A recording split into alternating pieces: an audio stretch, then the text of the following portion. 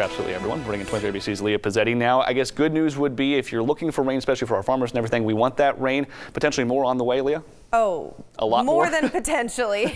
Yeah, Brandon, we certainly have rain on the way. So enjoy tomorrow, because that's quite literally our calm before the storm. Tomorrow, our air quality still in the good range, tiny bit worse, but an AQI of 49, just into that good range, or almost into that moderate range. Our temperature is warming up, mid 70s for our valley, or lower 70s, excuse me. So Bakersfield looking at hitting 73 degrees for tomorrow, 50s for our southern mountains, getting up to 58 degrees in Tehachapi, breaking through those 60s in our Kern River Valley, and then 60s expected as well for our desert communities. So tomorrow's pretty quiet, but then we watch this system approach from our southwest, and this is going to be bringing us nice subtropical moisture. So we see through Tuesday evening into Wednesday, this system just pours into California, bringing us that much needed moisture. We can see by Wednesday evening just drenching California. If we take a closer look in Kern County, once again, Tuesday morning starting to pick up into Tuesday evening. Wednesday morning, look at those orange spots. That's that heavy rainfall, and that orange and yellow will continue through the next couple of days. Look at this rain, beautiful rain by Wednesday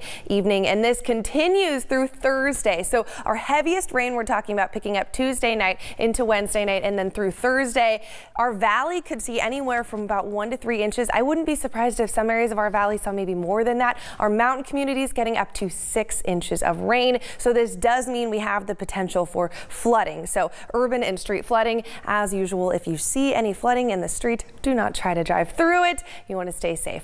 So tomorrow, enjoy this warm 73 degrees just above average, because then the next couple days will be dropping just below average as this system rolls in, bringing us this rain through Thursday evening with some scattered showers continuing into Friday. Warm temperatures though, so it's going to be a warm week of rain. For our Kern River Valley, we'll see 65 degrees for tomorrow, our start of spring on Tuesday, bringing those rain chances beginning. Once again, continuing as we stay in those 50s through the week in the Kern River Valley. Tehachapi starting our week at 58, so 58 degrees for tomorrow. And then we are going to see pretty warm overnight lows. So you can see the beginning of this system, our overnight lows staying nice and warm. It's not until Thursday night that our lows start to drop below freezing. So we shouldn't see any snow at the beginning. It's at the end, but by the time our temperatures do cool down enough, it's at the end of our system. So not a lot of moisture left over. So we could potentially see a dusting of snow for Tehachapi and Fraser Park by the end of this system.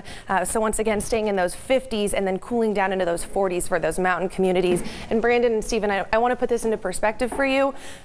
We're in the valley, we're potentially seeing up to 3 inches of rain. This month with 3 different systems, we've seen 1 inch of rain. So we could potentially triple that with this one system. That is crazy weather. All the rain we missed out on this whole winter, we're getting it at one time, seems like. Crazy. Crazy weather and a